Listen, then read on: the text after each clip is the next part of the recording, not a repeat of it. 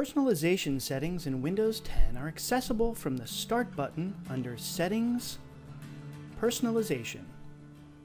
You can also right-click on your desktop and select Personalize.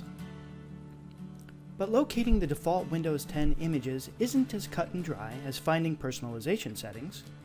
To locate the default images used by Windows 10, you will need to explore the Windows directory under your computer's C drive. To do so, launch File Explorer from your Start button. Next, navigate to the C drive, Windows folder, then the Web folder.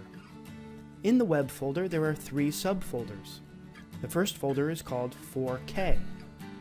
Various resolutions of the default Windows 10 wallpaper image are located in the 4K, Wallpaper, Windows subfolder.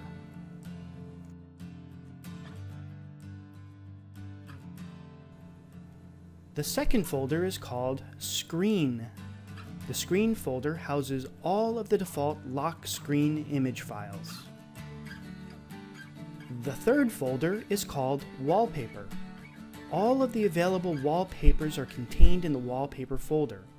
The subfolders are organized in alphabetical order by the installed themes.